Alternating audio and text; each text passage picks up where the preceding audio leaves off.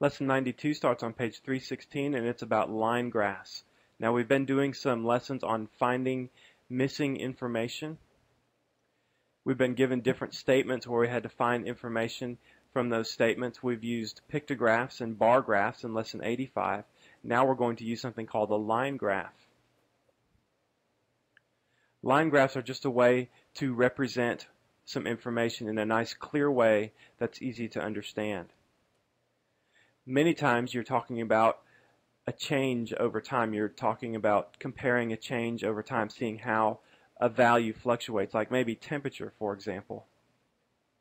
For example, look at this graph that I've drawn on the board here. We have dates along the bottom or the horizontal axis, Monday, Tuesday, Wednesday, Thursday, and Friday. And then we have temperatures. Those are in degrees Fahrenheit. And let me just write that down next to it, 50, 60, 70, and 80 degrees Fahrenheit. Let's say on Monday it was 55 degrees. So what we would do is put a little dot to represent that. And then Tuesday it was 60 degrees. Wednesday it jumped up to 75 degrees. And then maybe a cold front came through. And Thursday it dropped back down to 50 degrees. And then it started warming back up a little bit, and Friday it was 60 degrees. Okay, and so what you could do is you could connect these dots basically. And that's what a line graph is. You have line segments there, or sometimes there might be just a straight line representing some information. And so like in this line graph, we can see how the temperature changed throughout the week from Monday to Friday. And that's easy for us to look at, and we can kind of see a pattern there. We can see where the highest temperature was, where the lowest temperature was. We could find out an average temperature for the week as well from that information. Why don't we use the line graph that's on page 316, and let's do some practice problems using that line graph on page 316. Okay, so I'm going to read you some statements, and this is just like a finding information problem. I'll read you a statement, and then you have to look at the graph to figure out that information. So listen to this. From test number 2 to test number 3, Sean's score dropped from an 18 to what score? Well, look at that line graph. It dropped from an 18 to about a 17, because that is in the middle of 16 and 18, so we would just say a 17.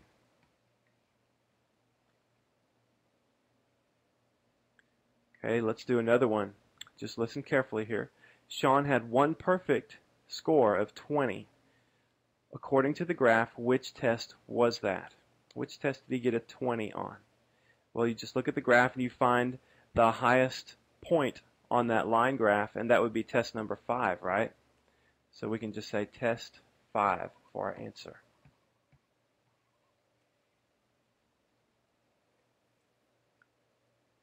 Now in practice problem C, what I want you to do is use that information in that table there, and I want you to make a graph. And so we have days and then cups of lemonade. So like on day 1, somebody sold 2 cups of lemonade.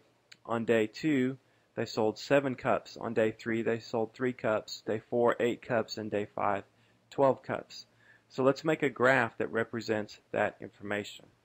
And so first what you do is just draw like a vertical line and then a horizontal line. And you can think of it basically as like a vertical number line and then a horizontal number line. Because don't you do number lines with like tick marks on them that are evenly spaced? Well, yes, you do. That's the same idea here. Okay? So usually our time, we represent that on the horizontal line. And so let's just put tick marks, try to make them evenly spaced.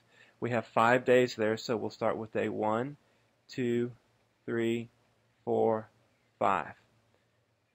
We can put the numbers underneath them. And then for the cups of lemonade, let's just look at our range of numbers here. Our smallest number is 2, our largest one is 12. So why don't we put our tick marks 2 apart? And so we'll have 2, 4, 6, 8, 10, and I need to make my vertical axis a little longer, and then we'll put 12 right there. Let's go ahead and label them. I just skipped a number there so I didn't have to cram them all so close together, but between 6 and 10, of course, would be the 8, and then 12 is above 10. Okay, so now let's mark our points on here, and it's kind of like coordinates. So what we would do for day 1, we have 2 cups of lemonade, and so we put a point right there. And you see how you kind of line up day 1 with the 2? See how those two kind of come together, and you put the point right there where they kind of intersect? Now day 2, we go over to day 2, and then we go up to 7. So that would be between the 6 and the 8. So we put a point right there. And you don't have to be super accurate on this. You can use graph paper if you want to, and then a pencil and a ruler to help you line everything up perfectly. But it's not that important. If you're not real good at making sketches and doing your tick marks and stuff, though, you probably do want to get some graph paper out. Okay, now day 3, you go over to day 3 and then up to 3 cups of lemonade. So that would be between the 2 and the 4, so about right there. Now day 4, you go over to day 4, and there was 8 cups of lemonade sold on day 4, so you go up to the 8. And then day 5, there were 12 cups, so we go up to there. Now we connect the dots, and we have to go in order here. We go from day 1 to day 2, then day 2 to day 3, day 3 to 4, and 4 to 5. And then we're done. We've drawn our line graph. Let's do one more problem. I've got a letter D for practice problem D down there that I'm boxing around there so we can find it. And let's just think about this.